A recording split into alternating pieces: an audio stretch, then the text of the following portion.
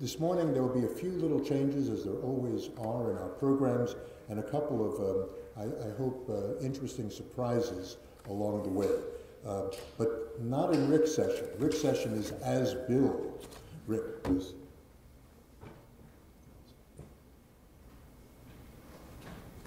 Thank you, Mark. Good morning, everybody. Two quick introductory comments, and then we'll be introducing our speakers. The first is that when Mark asked me to organize the panel, I got excited because there is, I think, a groundswell of activity in pediatric ethics. It just was not here in the late 80s when I was training here at Chicago. There are several pediatric ethics programs around the country that are uniquely dedicated to the questions that come up in the healthcare of children. So I'm excited to have a panel that looks at that relatively new development. The other piece of that is the second comment, the future-looking nature of the title. The panel as a whole is called "What is the Future of Pediatric Ethics?" Bioethics has always had a tendency to try to stay ahead of the curve, to look toward the future without necessarily thinking in terms of a crystal ball, because none of us have a crystal ball. But I think part of our job in bioethics is to anticipate what's going to happen. So I'm really excited to have four of the most distinguished pediatric ethicists in the country here to think a little bit about the future of that field. Our first speaker is Norman Fost, MD, MPH. Norm has been at University of Wisconsin since 1973. And I have to say that in the 1980s, when I was a medical student, went to Madison and spent a very nice month with Norm, I remember. He's a professor of pediatrics and bioethics, director of the program in medical ethics, and he founded that program in 1973. He is vice chair of the Department of Medical History and Bioethics, and he is a general pediatrician. He's been chair of the Ethics Committee for 24 years and chair of the Health Sciences IRB for 31 years. A veritable fount of wisdom and experience. He was director of the PEDS residency training program for 20 years, and he founded the child protection team, and he was vice chair of the Department of Pediatrics at the home of the Badgers for 10 years, from 1985 to 95. So please welcome Norm Fost. Santiana said those who do not study history are doomed to repeat it. In newborn screening, it doesn't really matter, though, whether you study history. It just keeps getting repeated anyway. So I'm going to review some of this history, which just keeps happening over and over again. As Yogi says, it's hard to predict the future, but I think that's not right. I think Dr. Phil got it right when he said that the best predictor of future behavior is past behavior. Pretty much everybody has said that. And so I'm going to just briefly discuss the past behavior of newborn screening and give you a very current example to show that the problems just keep happening, the exact same problems keep happening. So I'm going to say a little bit about the PKU story, which was the first newborn screening program, and then some brief comments about some non-genetic screening programs involving bicarbonate, oxygen, and bilirubin. I'll say more about that. And then a brief summary of Wisconsin's experience with a rare disorder called MVAD, and then make a prediction, which is not going to be very difficult. So PKU, as most of you know, is a very rare inborn error of metabolism causing profound retardation in virtually all affected children, in which phenylalanine, which is the amino acid that's ubiquitous in protein, gets turned into lots of good stuff in the body. But if you have this disease, that enzyme is deficient, and instead the phenylalanine accumulates and turns into bad stuff that causes brain damage and other problems.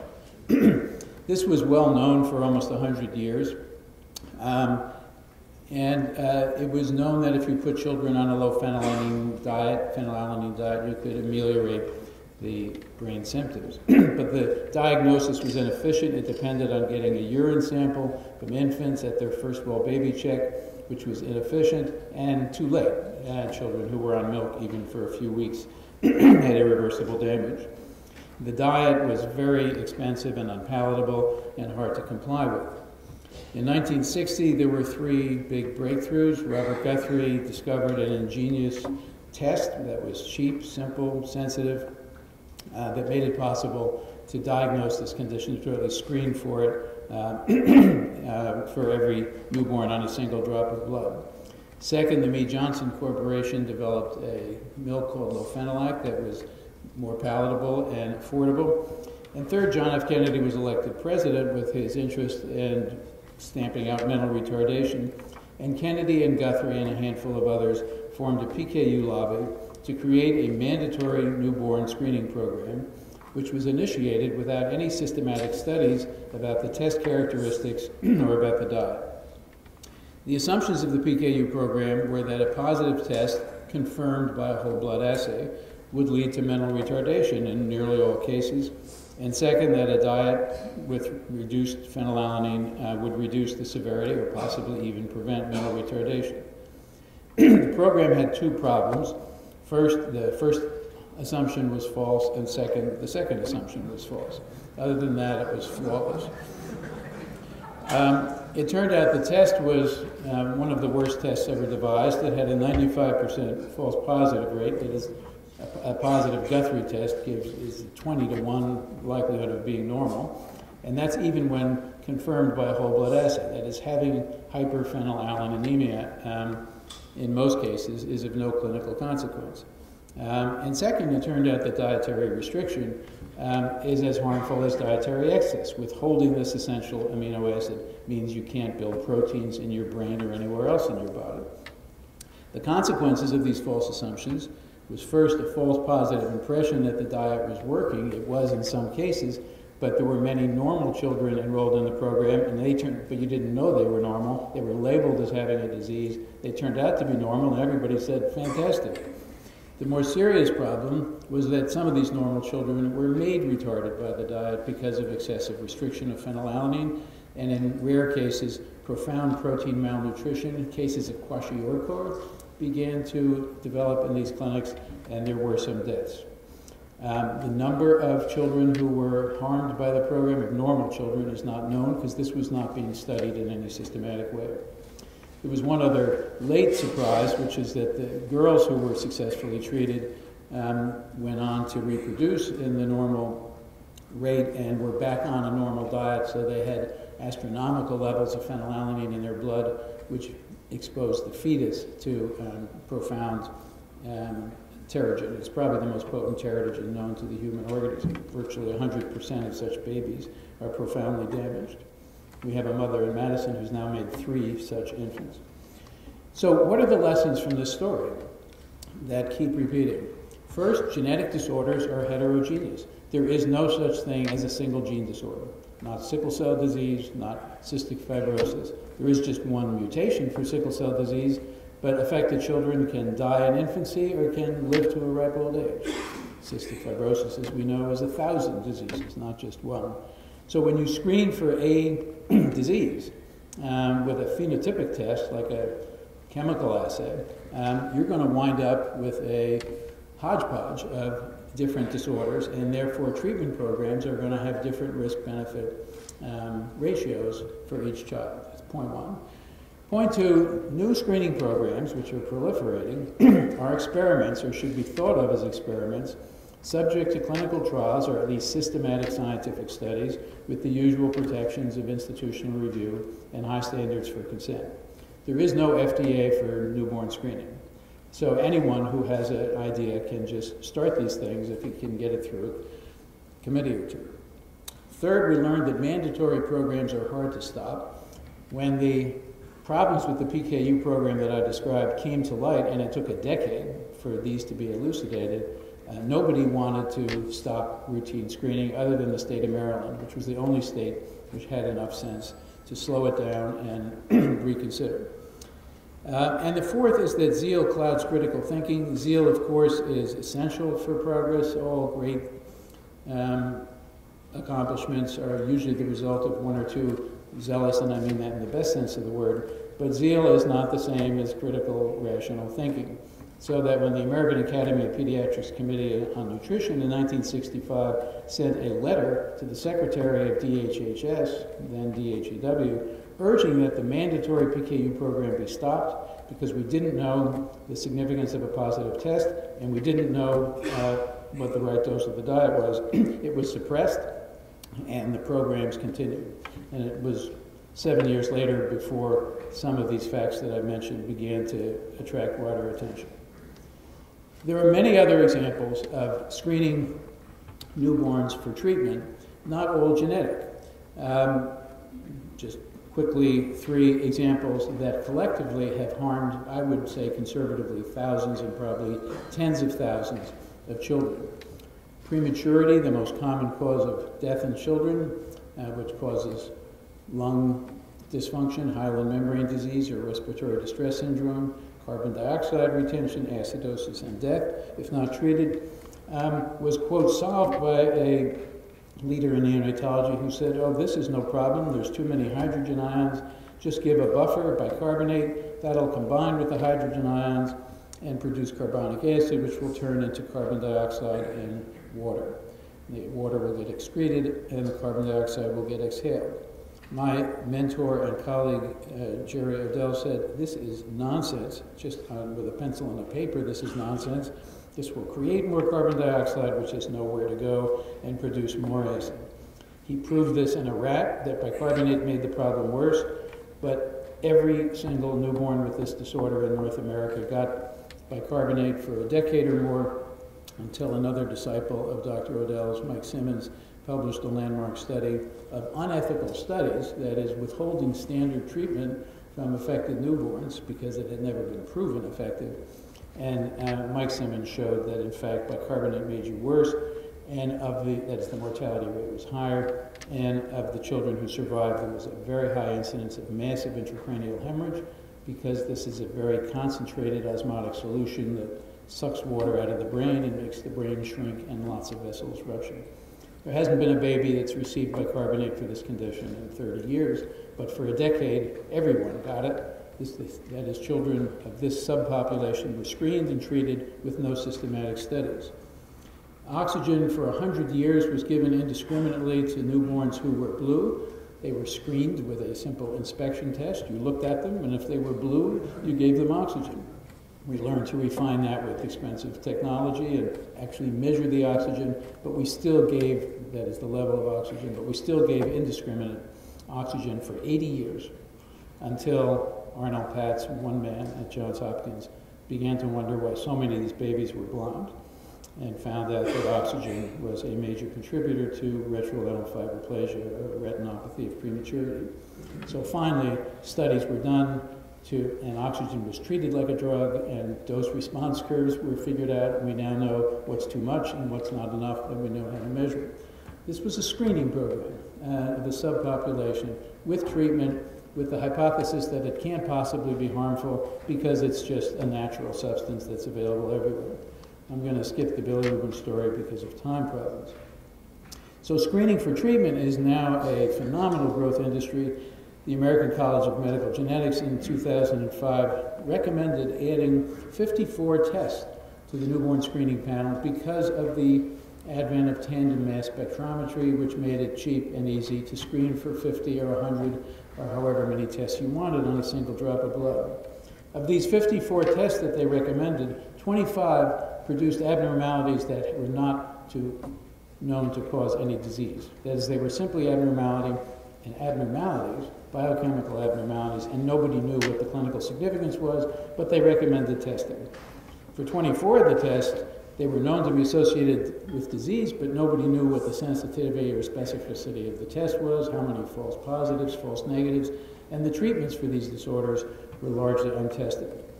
Yet the National Institutes of Child Health, on the recommendation of the ACMG panel, same chair of both panels, supported this recommendation to add these tests to newborn blood spots. I want to just give you one example of the consequence of this recommendation. Here's a disease called MBAD. It's an extraordinarily rare disorder of isoleucine metabolism, causing severe mental retardation, failure to thrive, seizures, and death. By 2004, there had been 8 cases in the world. Pretty rare. Wisconsin, in 2001, pioneered and became the first state to start screening for MBAD. And in 4 years, Wisconsin discovered 23 cases. Well, you say, that's great. I mean, here's a screening program that's picking up this what was thought to be a rare disease. The interesting part was that all of the cases were in families of Hmong descent, as an incidence of 1 in 200 births, which would make it one of the most common, maybe the most common genetic disorder, other than maybe sickle cell disease. Fortunately for these children, their parents didn't believe in Western medicine, had no interest in complying with the recommended diet, and none of these children received any treatment. 5 to 10 years later now, close follow-up of these children show that they're all normal. One has a mild speech delay, which probably has nothing to do with their metabolic abnormality. None of them has been on the diet, as I think I said. Compliance was not poor, it was absent. But all these children were labeled with a life-threatening illness. Their parents were told, your child is seriously ill and he or she is going to die if you don't put them on a diet. Well, this is the worst test imaginable. That is, it has a 100% false positive rate in the first 10 years at least of its use. It has no true positives. I think if we keep doing it, I think in 1,000 years we'll probably find a case. And that child will get on a diet and will be helped. But in the meantime, thousands of children will be falsely labeled. Some will go on this diet for life, and who knows what the complications of that will be. This is exactly the same problem as the PKU problem. An assumption that this was a homogeneous disorder that a single test could detect. Very zealous political advocates to stamp out these rare causes of death, lobbying to have it tested for, no scientific studies, no systematic review, no standards for informed consent. This now is going completely out of control and will be the subject of, I think, Lainie Ross's talk, because, as you all know, the Genome Project has now identified 1,000 or more genes associated with disorders, whether they're diseases or not, is uncertain, conditions whose natural history is unknown, conditions for which the benefits and risks of treating the phenotype are unknown. Gene therapy, of course, is still a dream. We've known what the basic defect in sickle cell disease was since 1945, and there hasn't been one angstrom unit of progress in finding a molecular-based treatment for that. And yet the National Institutes of Child Health in 2005 sent out a request for proposals to figure out a way to screen for these 1,000 conditions with a single microarray chip. So that I have almost no doubt that that's going to happen. And every parent in the country will get a letter in the mail saying, congratulations, your son/daughter has 207 recessive conditions and 11 dominant conditions. We have no idea what this means or what to do about it, but have a nice day. And by the way, your pediatrician won't know any more about it than you do. In summary, I think the future of newborn screening will be like the past and present of newborn screening. That new tests and treatments will be introduced with little information on test characteristics, the natural history of the disorder, or the safety and efficacy of the interventions. Many children will be harmed from false labeling and stigmatization, and in some cases harmful treatments. Some will be helped, we just won't know who they are. We just won't know who really had a disease and who didn't. And so when normal, healthy children come out of this program, it will be very difficult to know if they were children who were destined to be healthy anyway and simply survive the treatment. Thank you very much.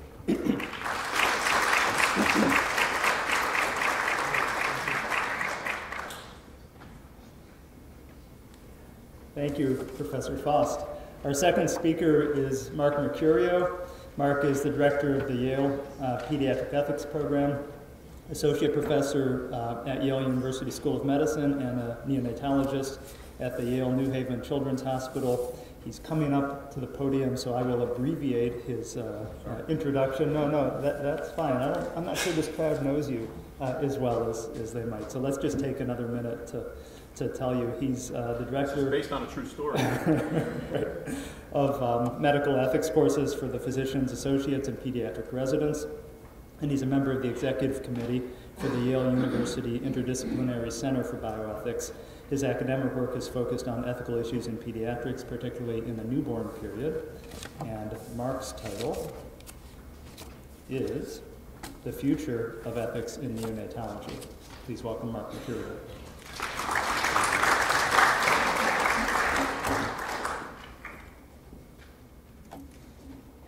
So does anybody here remember Al Spangler? Nobody here in Chicago? So Al Spangler was he came to mind a few minutes ago. Al Spangler was I grew up in Chicago, and he was a baseball player on the Cubs. He was not necessarily remarkable player. He was a nice guy. He had 0 home runs. So as the story goes, at one point he was standing with Ernie Banks and Willie Mays and said, "You know something, guys? Between the three of us, we have over 1,000 home runs." And I thought of that when Mark said that we have here a collection of some of the finest pediatric bioethicists in the country. And I thought, as the Al Spangler of the group, he would say, absolutely, we do. So I'm here to talk about the future of ethics in neonatology. Interestingly enough, just this month, the AAP Vision of Pediatric 2020 Task Force published a paper about the future. They identified 8 megatrends, and I thought that 2 of them were interesting and in keeping with what I wanted to talk about today. One, the dynamics of the pediatric workforce, and the other about ongoing medical advances. They also discussed what they called wicked problems, which has kind of a nice New England sound to it, so I thought I'd bring it here as a tribute to John Paris. So, a lot of people don't even know what I look like without the beard. But this was, and this doesn't help. So the pediatric workforce back in the day when I was training in neonatology in particular, this is what most, not all, we weren't all quite this handsome, but this was your pediatric workforce, your neonatology workforce in particular. But we can do better than this. These are the fellows, the neonatology fellows and first-year attendings at Yale University. And you'll notice that they are all women. And this is a huge trend in the pediatric workforce, to be sure, over the past generation, and will be into the future, it would seem, and certainly in neonatology. And we've seen this shift. So what does this really have to do with anything ethical? Well, I don't know. Will this have any effect on the way ethics is done in the future? And the answer is maybe. The picture on the bottom is Roz Ladd, who's a philosopher at Brown University in recent years, and she was one of my mentors. And she got me to stop thinking just in terms of principle-based ethics and to think more broadly, and introduced me to the work of Carol Gilligan, among others, who in 1982 had written The Voice, and that's Professor Gilligan on the top slide, wrote a book, In a Different Voice. And in this book, she pointed out that it would seem at the time, based on her work, that young women did ethics, if you will, differently than young men. That the emphasis was more on relationships and less on a principle-based approach. And the emphasis was greatly on decisions within the social context. Now, were those findings truly valid? Were they nature versus nurture? Are they relevant today or in the future? I'm not here to tell you. I think it's an interesting question, though, when we consider the future of ethics in neonatology, because if I walk into the ICU and ask myself, what's different from the past? What's different is that the young people in charge are nearly all women. Is that going to affect the way ethics is done in neonatology? I don't know. It's an interesting question. The work of Carol Gilligan and many others suggests that it might. So that's one thought among the megatrends. The other was the new technologies that I wanted to mention on this. They identified wicked problems and said these are going to be messy, multifaceted, and multi-system. They will lack clear-cut solutions and are insoluble by conventional means. Well, for pediatric ethicists, and I suspect for most ethicists, this is just another day at work.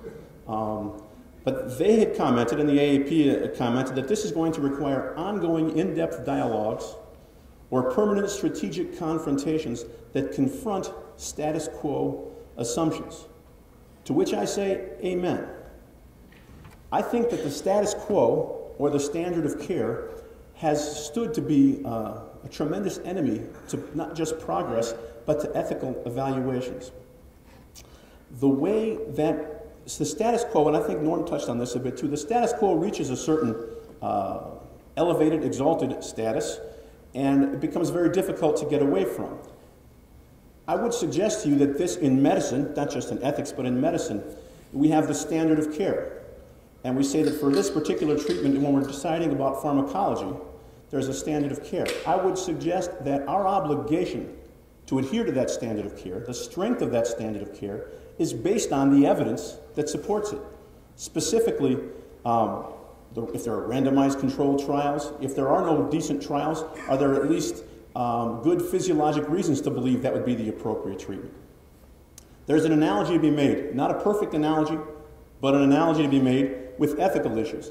I would suggest to you that the standard of care with regard to ethical questions in pediatrics, should we resuscitate this group of patients, should we provide this technology to this patient, that the standard of care is only as strong as, or should only be viewed as strong as, the ethical reasoning that stands behind it.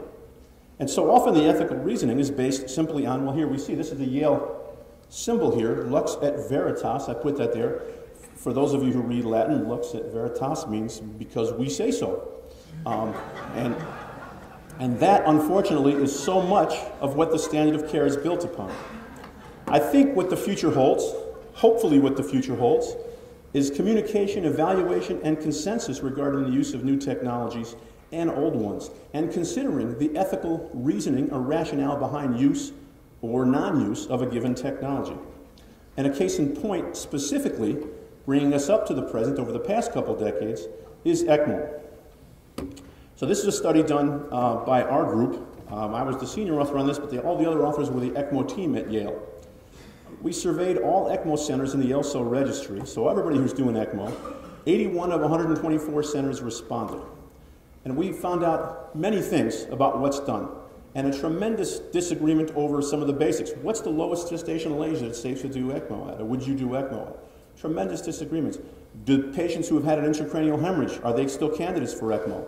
No consensus. How much have these things actually been discussed? Somebody set up standards way back when, and the standards, some people follow them, some don't. But with regard to ethical questions, among the other questions we asked in this survey was, how often would you seek to override parental refusal of ECMO for a neonate you feel is likely to survive with a favorable neurodevelopmental outcome if he received the proposed treatment? This seems to me like a fundamental ethical question. So if parents say no and you really think ECMO is the best thing for the child, how often would you seek to override them? So this is what represents a consensus.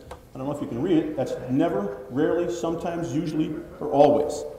This is ECMO as it's currently offered mainly in the United States, where most of the centers are, but in the UK and elsewhere as well. You can see that the never or rarely group is almost the same size as the usually or always group. There is no consensus on this. There has been no discussion of this. So the future of ethics in neonatology holds, if we want it, a discussion about this question, a discussion about new technologies in general, not just what they should cost or how we should plug them in, but a discussion about when they should be used and about how they should be applied in ethically murky situations. Now for the bad news. The big problem in ethics in neonatology, borderline viability, that will still be with us. It's an old wicked problem, but it's not going anywhere. Just 2 months ago, the NICHD and Neonatal Network, so 21 major academic centers in the country, published recent data and showed us that survival at 23 weeks was 26%, and survival at 22 weeks was 6%. So this shows us kind of where the edge of viability is for these newborns. Now the line may move, it may not move, but what to do at the edge is going to remain a difficult question and one we need to face. What I'm hopeful for in the coming years is that we will address openly and consistently the self-fulfilling prophecy. So not long ago, when trying to figure out what to do about this, I talked to a colleague from another center, a bright guy, and I asked him, what do you guys do about 22 weeks? I said, do you guys resuscitate at 22 weeks?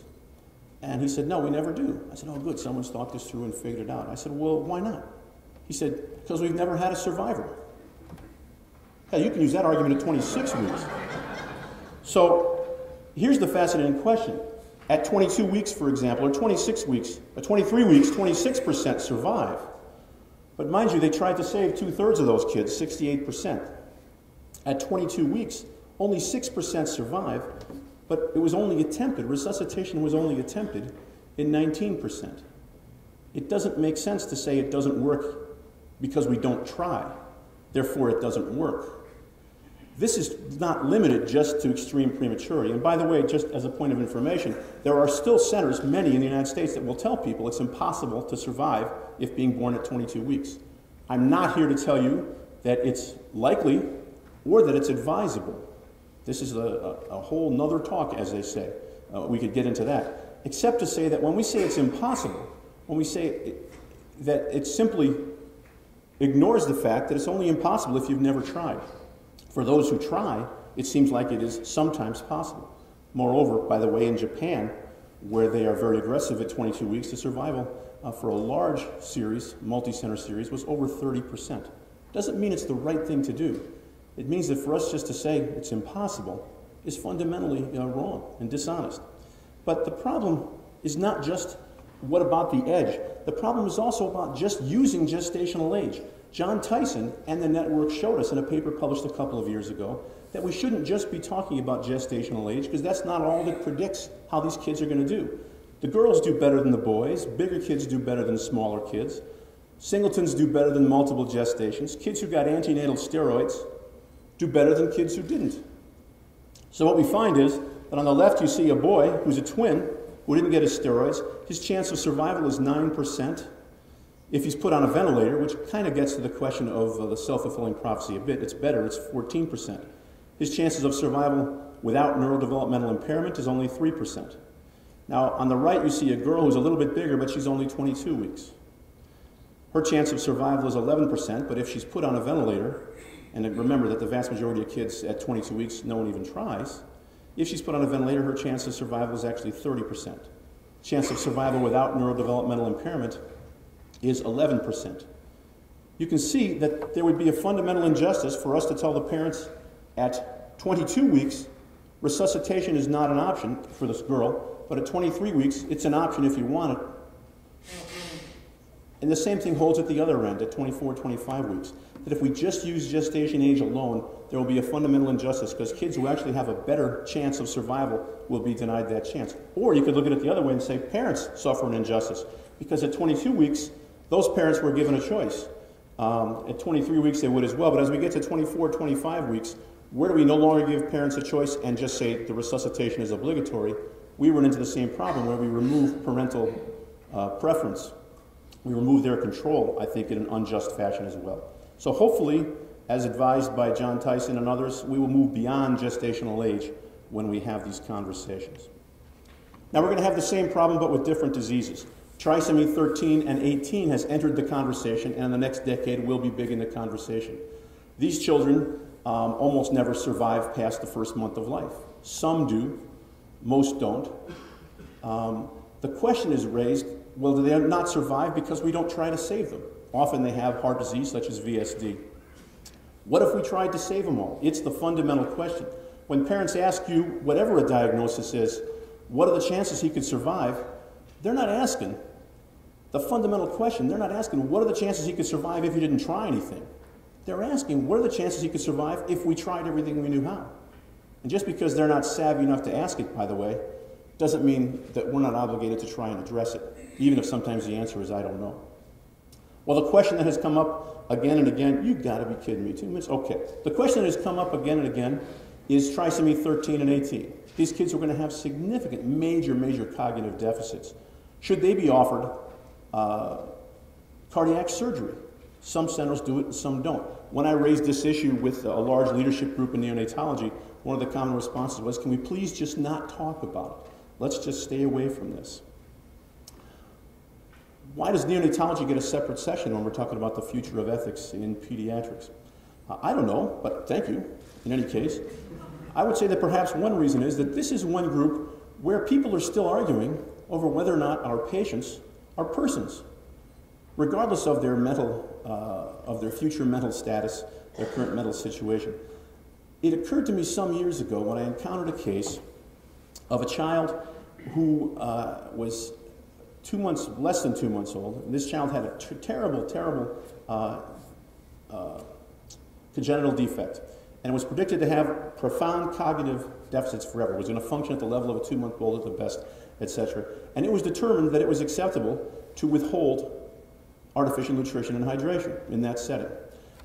Not long after that, a conversation was had about a girl who was older, maybe 6 or 8 years old, who had the same deficit, who came in with a pneumonia, and they were talking about what should or shouldn't be done. And I asked the question years ago as a lad, well, are we going to offer the parents the option of withholding artificial nutrition and hydration? People looked at me like I was crazy. This kid has what you were afraid the other kid's probably going to have, but for the baby, it's acceptable, but for the older kid, it's not. It's fascinating, and there's evidence to show, which we don't have time to get into, that people see the lives of a newborn, particularly the preterm newborn, as in some ways more optional. Resuscitation, for example, with the same prognosis is considered less obligatory in the newborn than it is in older kids. This has been shown. I think some people in the audience have taken part in these studies. Years ago, I wrote on the question of saving versus creating.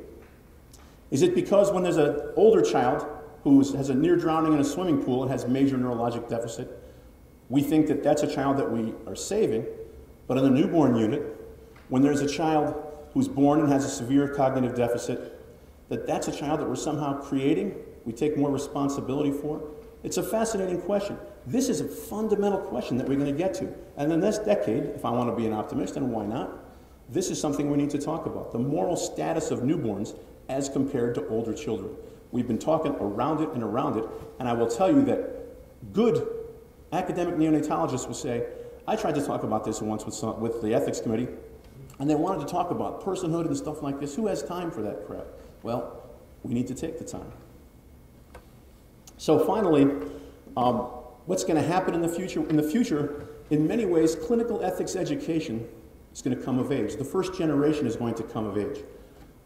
Most members of my generation, who are now the leadership positions in academic medicine and in clinical medicine in general, are held by people of my generation, some a bit older, some a bit younger. Most of them had no real ethics education in medical school. Some did, but most did not. But for many years now, we have been teaching clinical ethics. And that, in the future, those who are exposed to this, these people who as residents, and this, I come to the mecca of clinical ethics education, that these disciples now will be in charge. I think what should come of this, if we've done a good job, is that ethical analysis of clinical problems will become increasingly accepted. It'll become something that everybody buys into as part of the natural discussion, part of the essential discussion of the cases we consider, if we've done a good job. If we just turn them off to the whole subject, it's not going to make things better or worse. It's not going to make things better, it will make them worse. One other question about ethics education is, could it make things worse? And I would say the answer is yes, it could.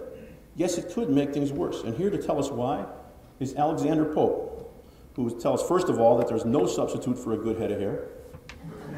And though I'm not sure that's really his hair. And who said, and we read it in high school, that a little learning is a dangerous thing. He was talking about the Pierian spring where all knowledge comes from in Greek mythology. A little learning is a dangerous thing. Drink deep or taste not of the Pierian spring. Their shallow draughts intoxicate the brain, while drinking deeply sobers us again. The risk in doing ethics education is we give ourselves and our students shallow draughts. We need, my friends, to drink deeply. And we need to drink deeply together and with our students. And then I think ethics education, as those who have been exposed to it, take over, not just this, I know I'm preaching to the choir, or if we're talking about drinking deeply, maybe I'm preaching to the fraternity here, but the point is that those who don't come to ethics conferences, they need to see this as a fundamental part of their job. And they need to have gone beyond the surface, to gone past the 4 principles, which I think are marvelous and which I teach. But we need to drink more deeply with our students. That's the future, and I thank you very much.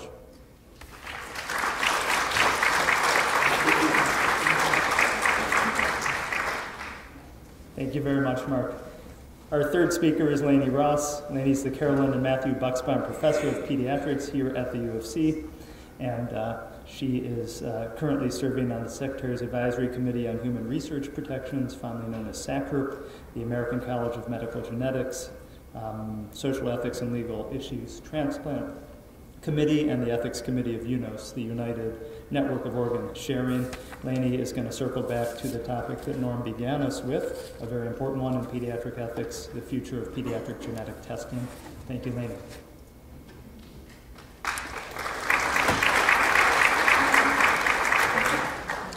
When I thought about what is the future of pediatric genetic testing, I asked myself, and the answer is newborn profiling. And this is actually a great thing for the future of pediatrics, because all of the people who are adult doctors, you also have to think about it, because before we do newborn profiling, we're going to be doing profiling on adults.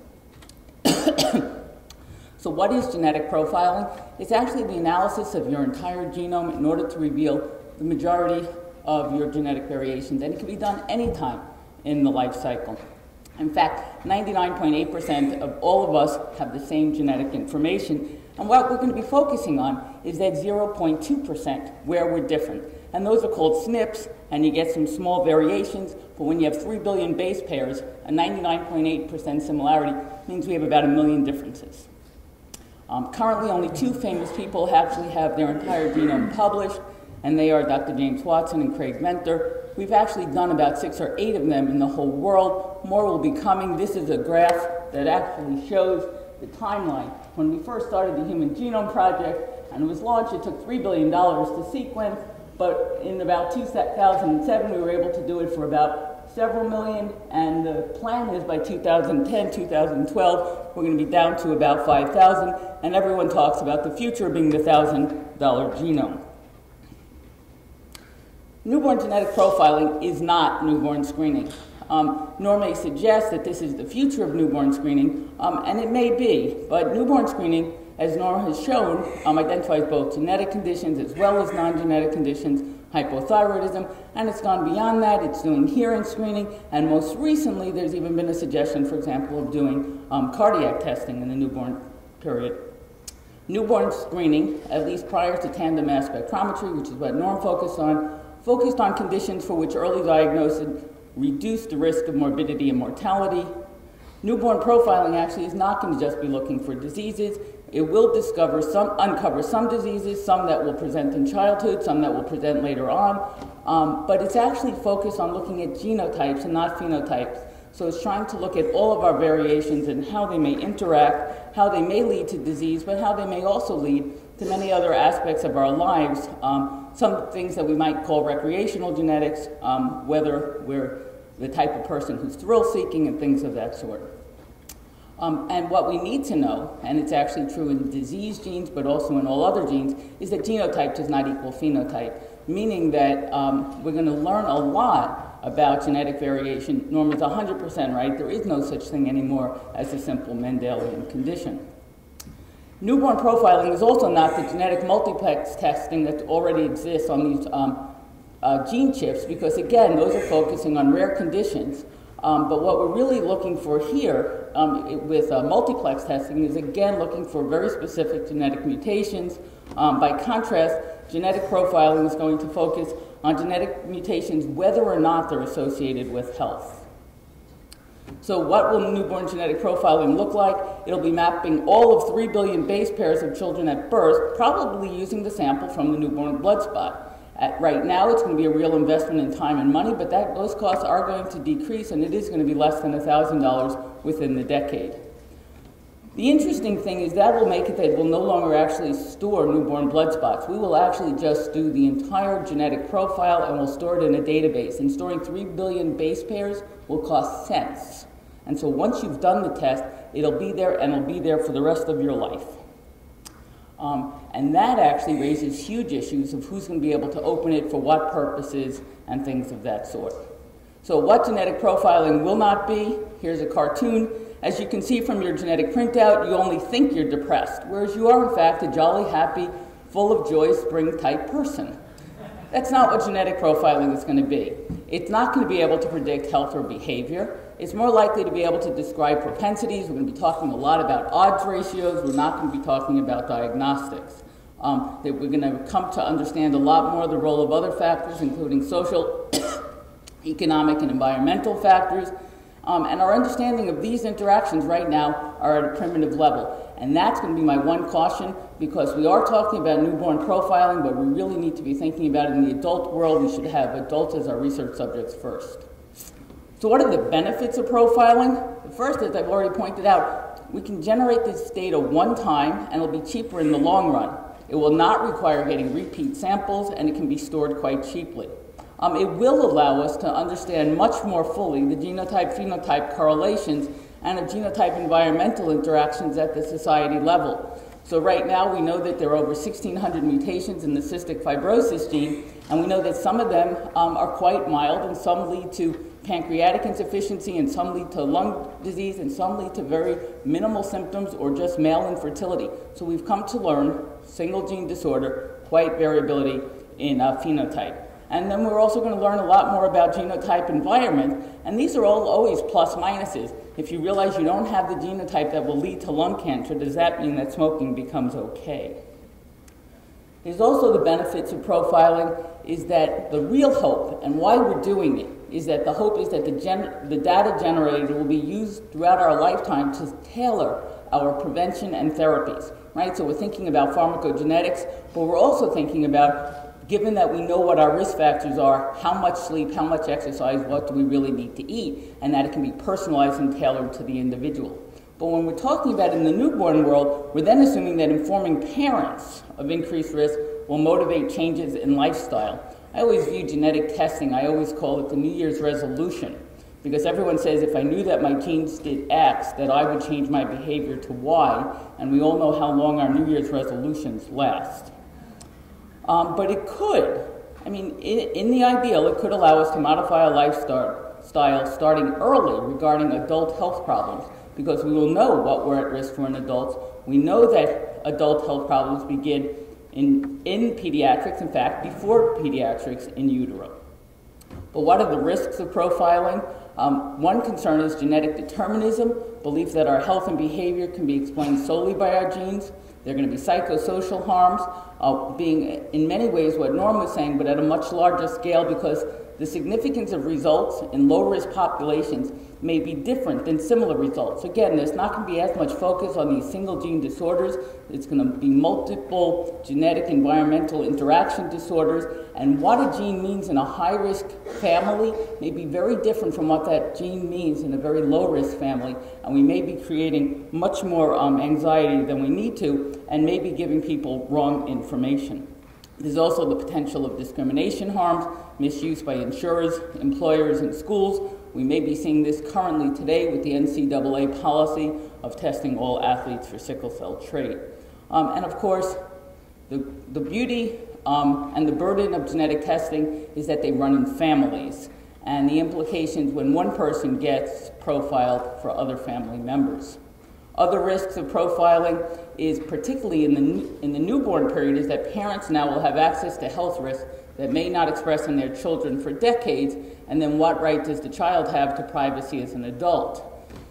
Since genotype-phenotype correlations are really poorly understood, and we will then find things that we think we know today are true will be disproven, and this may lead parents to overreact, seek unproven therapies, and again, as Norm suggested, do more harm than good. We also now have a concept of pleiotropy, which is that some genetic changes which we thought were only associated with one disorder are actually associated with more. And the classic example here is ApoE, which actually we think about with respect to Alzheimer's disease, but it's also relevant to cardiac disease, autoimmune disorders, what type of long-term implications you will have after head trauma, and many other conditions. And so you could imagine that if a family wanted to know a child's ApoE status because of cardiac risk, it's also, though, giving them information about their child as an adult and risk for Alzheimer's.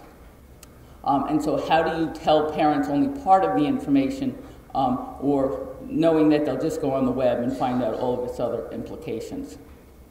So why are people even talking about profiling when there's so much unknown and we really don't understand? We're really in infancy in the sense of understanding genotype-phenotype correlations, and the answer is because newborns are convenient. They spend 24 to 48 hours as a captive population in the hospital. And so the pro for that perspective, and the reason why newborn screening has been mandatory, is because it ensures equal access. And yet currently, given that such screening is not clinically useful, not talking about newborn screening here, talking about newborn profiling, it can only be used for research purposes, so the access arguments of equal access are much weaker. The big con and the big fear is that data security systems are not 100% secure, and it'll be critical to have these before we start testing all newborns. But there are special problems in profiling newborns. There's the issue of informed consent. Should there be constraints on parental requests for data? So remember, if we profile, we're collecting all 3 billion base pairs, and it now all exists, and the fact is no one's going to stare at 3 billion base pairs. They're going to say, I'm worried about condition X, or I'm worried about this. Let's look at that part of the profile, and the question is, will there be limits on what parents can look at? Will we restrict them to only looking at conditions that are going to present in childhood? Most genetic statements that currently exist say we shouldn't be testing children for late onset conditions, so we could restrict parental access to conditions that only pertain to health in childhood. Most genetic statements also argue, though, against giving parents any carrier information because it's about the child's reproductive history, future reproductive plans, and yet all newborn screening programs inform parents when carriers are found both in sickle cell disease and cystic fibrosis, and often using the argument that it will actually inform the parents of their own risks, so using the child as a canary in the coal mine. Of course, this information may also reveal misattributed paternity. Another special problem in profiling newborns is the question of, since it is research, and traditionally we always have said we should do research on adults who can consent for themselves, maybe we should be thinking about doing it with adults. Again, the big advantage of newborns is they are a captive population. It does raise these special issues about who should have access to it and by whom, and it's going to be very difficult to draw the lines as we realize that things aren't about adult onset or childhood onset conditions, but that it's all over a continuum. And finally, there's going to be this need to deny access to the parents when the child becomes an adult. So it's not like we're going to be able to hand parents a CD disc carrying the 3 billion base pair information, because if we do, then parents have this information about their child when they're adults, when these individuals have a right to privacy against them. And the interesting thing is insurers are clearly going to be interested in those 3 billion base pairs, but they're also going to be interested in environmental data as in genetic data. And much of this will end up being stored in biobanks where we're trying to collect as much information as possible to understand genetic environmental interactions. And so risks of discrimination and stigmatization are real, and we need to be really careful about how we think about creating these databases. The last set of issues that are special problems in profiling newborns is what do we do when this child reaches adulthood? Can the child withdraw? In a sense, can the child say, you know what, I no longer want everyone being able to access my 3 billion base pairs. Of course they exist. They've already been in multiple different records and databases, and it's not going to be clear what it means to withdraw from any research using genetics that ends up in databases. We have huge issues of confidentiality and privacy. How do you ensure secure databases over a lifetime? We're going to have to answer questions about who has the right to know, who has the right to access this information. And then the concern is, to what extent can we keep this secure within the healthcare world, or to what extent is it going to end up being used for forensic purposes, for employment purposes, and for other non-medical uses? So, in summary, clearly many issues need to be addressed before newborn genetic profiling should become routine. I'm going to end with this cartoon. Embryonic DNA tests indicate a future domestic terrorist. You may choose late-term lethal injection or the electric high chair. And the bottom of the cartoon says, waiting for ethics to catch up with science. It will be important to address these issues before large-scale routine newborn genetic profiling is adopted. Thank you.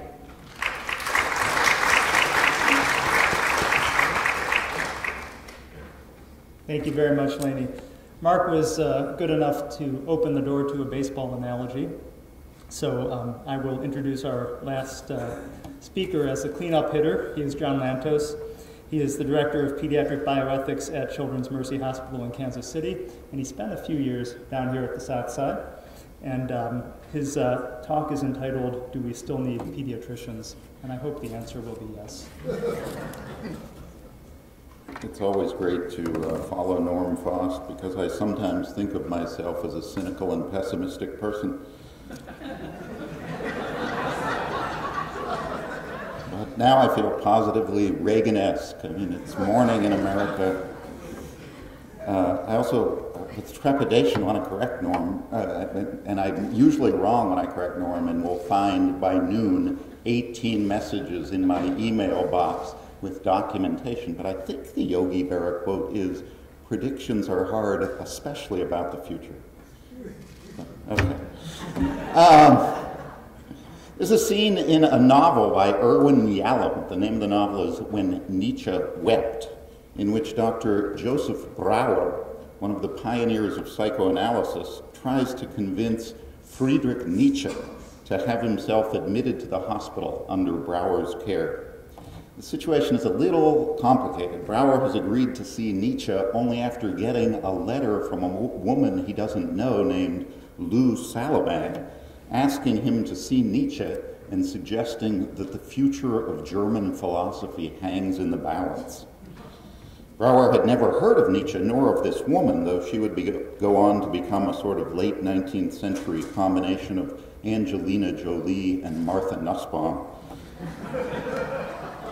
Beautiful, brilliant, controversial, headline-grabbing, and romantically entangled with some of the most famous and brilliant men of her time. Salomé, though, has heard of Brauer, particularly of his fledgling experiments with a talking cure for patients suffering from mental illness. She knows that Nietzsche, who had once been her lover, is suffering from both excruciating migraines and depression that's interfering with his work as a philosopher. So she wants Breuer to take him on to treat his migraines. Breuer's a neurologist, but then sneak him into this new psychotherapy in order to help him deal with his depression. Nietzsche, as might be expected, does not want any medical treatment. After all, his worldview suggests that whatever doesn't kill you will make you stronger, so his task is to overcome pain and suffering, not to relieve it. He is a patient from hell, extremely sick, manifestly suffering, but also extremely unwilling to allow Brauer to do anything except crisis intervention for his migraines. He also senses correctly that Brauer is himself having a sort of midlife crisis, partly as the result of his discovery of psychoanalysis and his work with his young protege, Sigmund Freud, through which he's starting to explore his own motivations for doing the things he does. At one point, Nietzsche challenges Breuer's motivations. Why, he asks, is Breuer so intent on helping him? Breuer, obviously full of secrets and secret resistances to exploring such questions, replies, "You come to me for help, I offer it. I am a doctor, that's what I do." Far too simple, Nietzsche answers back. Both of us know that human motivation is far more complex and at the same time more primitive. I ask again, what's your motivation? It's a simple matter, Professor Nietzsche. One practices one's profession. A cobbler cobbles, a baker bakes, a doctor doctors. One earns one's living, one practices one's calling, and my calling is to be of service, to alleviate pain. Those are not satisfactory answers to my question, Dr. Breuer. When you say a doctor doctors, a baker bakes, that is not motivation, that is habit. You omitted from your answer consciousness, choice, self-interest. I prefer it when you say one earns one's living. That at least one can understand. One strives to put food in one's stomach. But you don't request money from me. I might pose the same question to you, Professor Nietzsche. You say you earn nothing from your work. Why, therefore, do you philosophize? Nietzsche was ready for this. There's one important distinction between us. I do not claim that I philosophize for you, whereas you, doctor, continue to pretend that your motivation is to serve me, to alleviate my pain. Such claims have nothing to do with human motivation. They are part of the slave mentality artfully engineered by priestly propaganda. Dissect your motives deeper. You will find that no one has ever done anything wholly for others. All actions are self-directed. All service is self-serving. And all love, self-loving. Nietzsche's challenge to Brewer resonates for all of medicine, but particularly for pediatrics today. Why do we do what we do, and how do we know where to focus? How does it change as technology changes? Pediatricians take care of children. It's what we do, but how exactly do we do that, or should we do that? What sorts of problems in which children, and to what end? The answers are by no means obvious, and become less obvious as children in general enjoy better health and less disease. Where most children are in a world where most children are healthy, but where those who are sick have rare diseases that are expensive to treat and usually can be treated with only partial success. Pediatrics, much more than any other field in medicine, surgery, obstetrics, is in a peculiar historical moment. In all those fields, the burden of disease is increasing, not decreasing. People are living longer, and as they live longer, they are sicker and more weighed down by the burdens of chronic and complex disease. There are more things to treat, and they are more complicated to treat. Obstetrics may be an exception. It's a little complicated. Pregnant women have better outcomes, but their obstetrics has achieved its success in ways that differ from pediatrics. They haven't eliminated diseases. They've found complex medical interventions to alleviate problems. In pediatrics, by contrast, our efforts at prevention have been phenomenally successful. Many of the most common diseases that I treated as a resident just 30 years ago do not exist, or virtually non-existent today. Children today don't get chickenpox, they don't get H-flu meningitis, they don't get epiglottitis.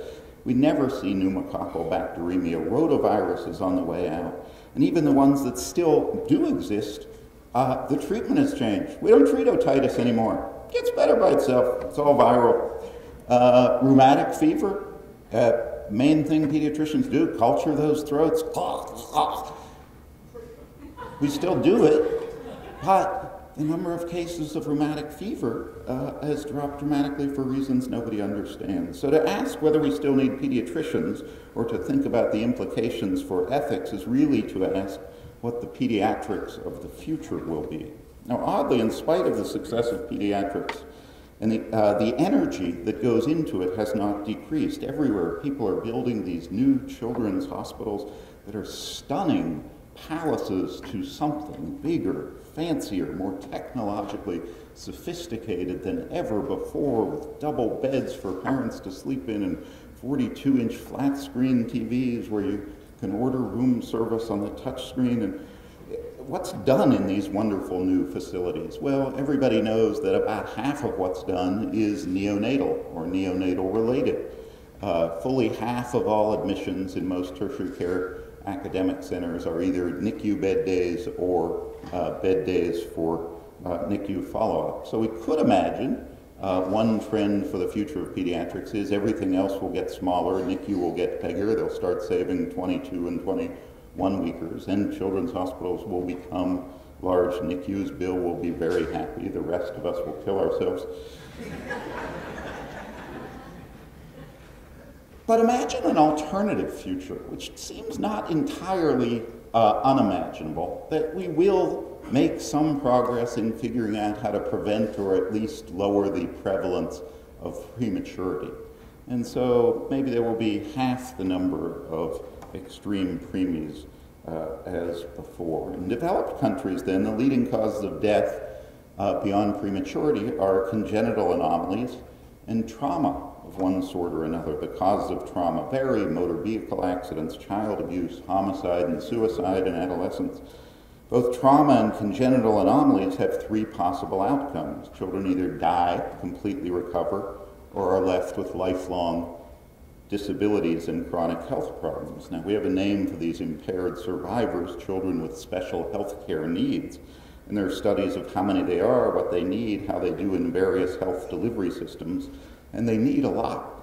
They need attentive medical attention, attentive social work, nutrition, psychology, physical therapy. Their care during adolescence is enormously challenging. Our pediatric healthcare system as designed today is not very good at taking care of these. Our children's hospitals are designed primarily for crisis intervention, but not the long-term management that these kids need. They need pediatricians, but a different sort of pediatricians than the ones we have been training to date. And they comprise maybe 5 to 10% of all children in the United States. The other 90% have very different needs. They need the panoply of preventive treatments that have been developed over the years and that are partly responsible for the worldwide outbreak of pediatric health.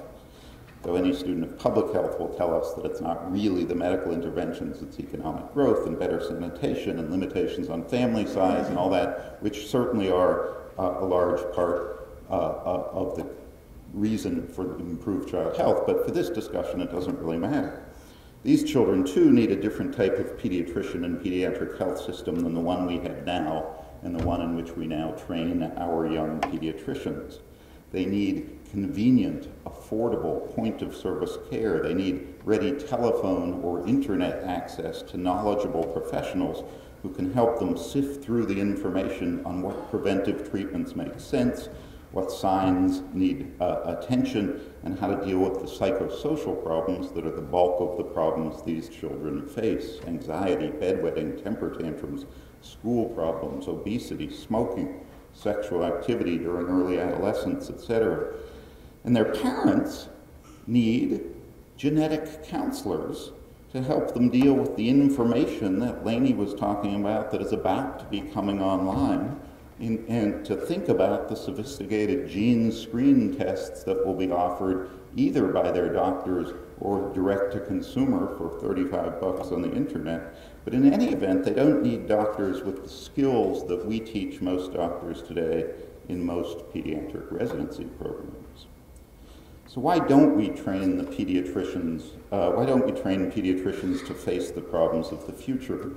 I come back to Nietzsche's question to Dr. Brewer: what's in it for us?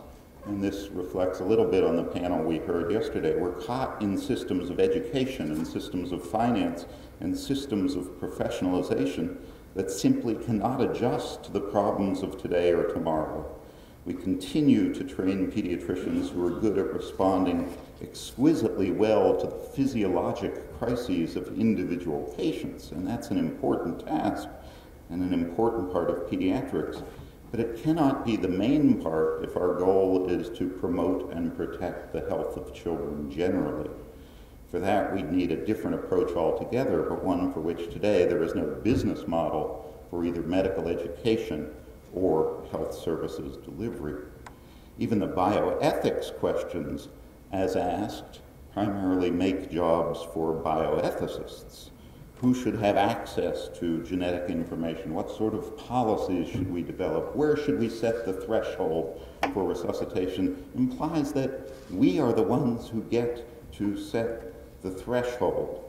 But it seems like what's going to happen in the future as more information is available is people will start to make end runs around this stultified and stultifying delivery system for both medical information and bioethical counseling. Models are already developing outside of mainstream pediatrics. Genetic screening is going direct to consumer quite rapidly. Acute care pediatrics and even prenatal care and ultrasounds are available now at shopping malls.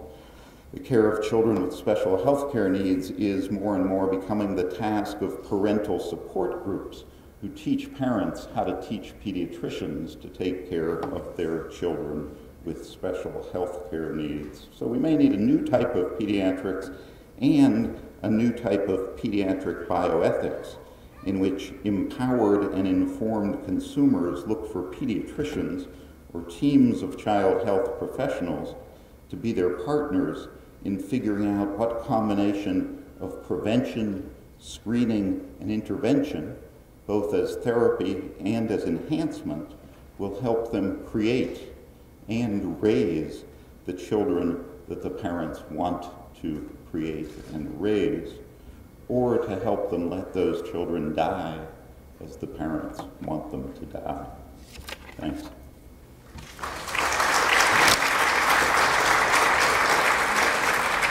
Yeah. Thank you, John. If John can scoot down toward the end, and I can invite our other three panelists up. We have about 15 minutes for some Q&A.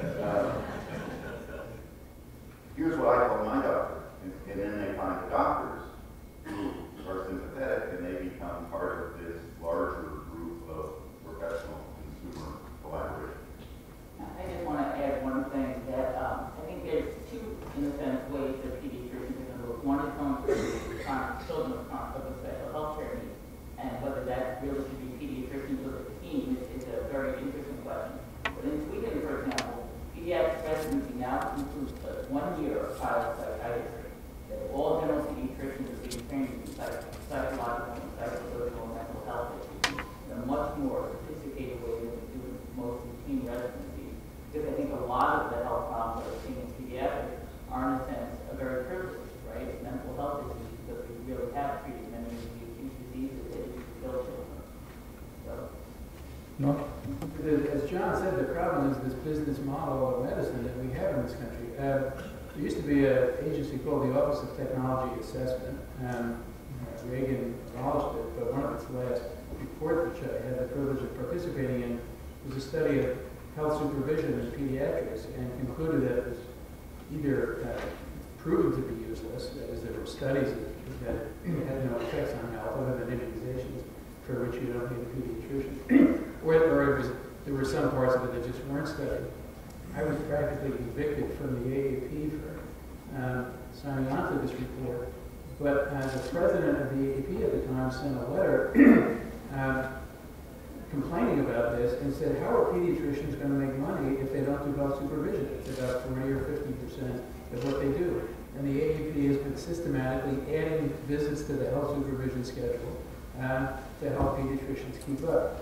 So, I mean, it's as negative as that. Just as the gastroenterologists need their gastroscopies, nephrologists need their kidney biopsies and so on. It's just as naked and more like that. And until we have a healthcare system which is non-profit based, that would change. One question, one comment from John, and then back to the audience. And I think parents need health supervision. It just doesn't work for them every 2 months for 15 minutes. They need it when they need it. And then they should be able to call someone and get it, even if it's 15 minutes. Right. But they also probably still want some wisdom and some advice and some Dr. Spock sort of, guidance, I think. Yeah, Bob.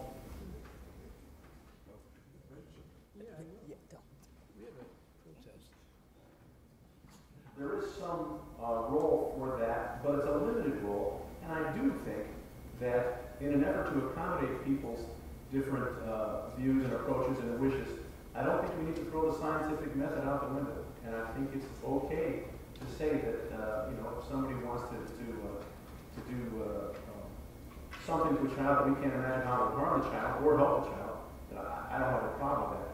But for things that are actual interventions, I think we need to look for evidence. Of course, the problem is, as I try to say, that we have our standards of care, some of which are based on good science, and some of which are based on intermittent electronics, and some of which are based on just the standard of care, because that's how we've always done it. So we can sometimes tend to be a little bit hypocritical by saying to folks who do complementary, or what's called complementary alternative medicine, there's no real scientific rationale for what you're doing, and we recognize that that's sometimes the case for what we do as well. No? I just want to say again, as I said in my earlier comments, just because something is complementary, alternative, or natural, doesn't mean it's safe. Oxygen it's ubiquitous. How could it possibly hurt anybody? But for 80 years, we harmed a lot of people by giving them oxygen. But that's a good example of not alternative medicine. That's a good example of traditional standard of care that turned out to be a mistake because it was never properly studied. Right. But it's interesting, if you look at who really is going towards complementary and alternative medicine in pediatrics, it is the families of children with special health care needs. And part of the reason they're doing that is because, one, the pediatricians aren't well suited for what they're looking for. Unfortunately, sometimes what they're looking for is a cure, which nobody really has it, but it's also just they want much more of a partnership and a handhold. And so I totally agree with you. And in fact, the AAP statement, when talking about complementary and alternative medicine, almost suggests that it's only in children with special health care needs, but there are plenty of parents who are using it now, for example, for enhancement. Yeah. The whole use of creatine for Muscle strength. For muscle growth and things of that sort. So we are seeing some of that developing in pediatrics. And the obligation to protect children from that toxicity, that sort of independent obligation to children that pediatricians have, separate from parental discretion, is always one of the real interesting areas in pediatric ethics. Question here.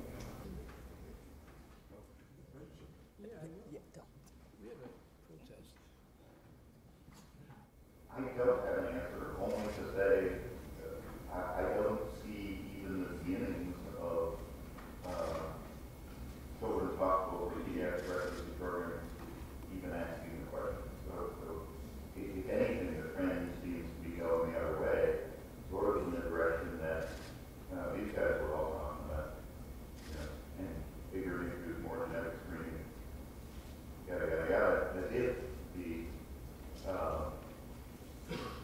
behavioral problems and all the problems that are now the most common causes of death, both in pediatrics and as a result of childhood behaviors and activities in adulthood, or as we heard yesterday from Jim Heckman, in early child development and simple interventions like having a home visitor go to your houses once a week for 6 months of life are likely to have a much bigger impact on overall population health than anything we do in children's hospitals. But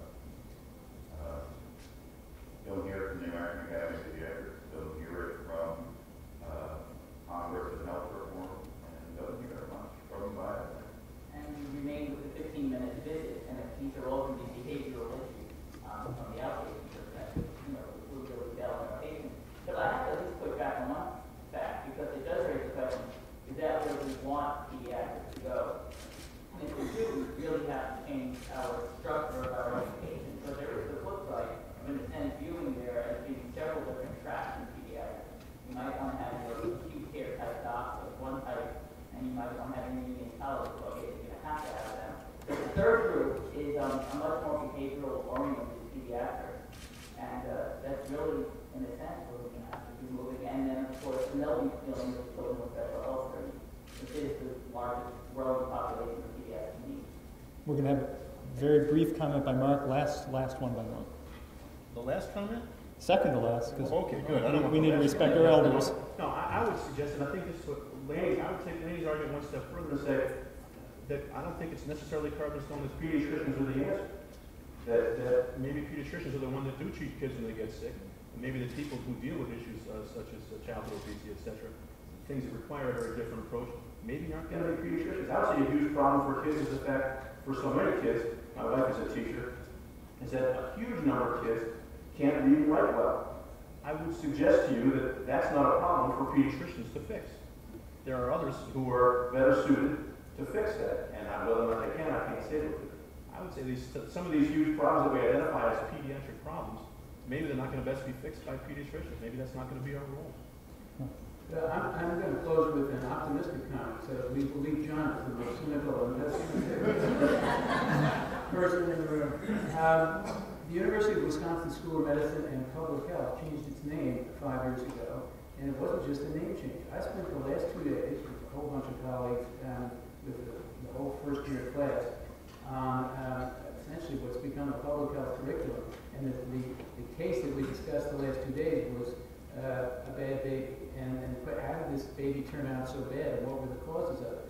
And it was exhilarating. I mean, these students spent 2 days, and they went into the legislature, they talked to public health people, had an epidemiologist, and looked at our drunk driving laws, 100 different things, and really were abuzz with all the different ways of trying to produce better babies, apart from the medical knowledge, apart from trying to treat him or her after they're here, or just doing abortions or things like that. So, and there are other schools that are starting to do things like that. So I think there is starting to be a shift in looking for social, political, public health solutions to these problems instead of the tired old doctor-patient doing tests and treatments.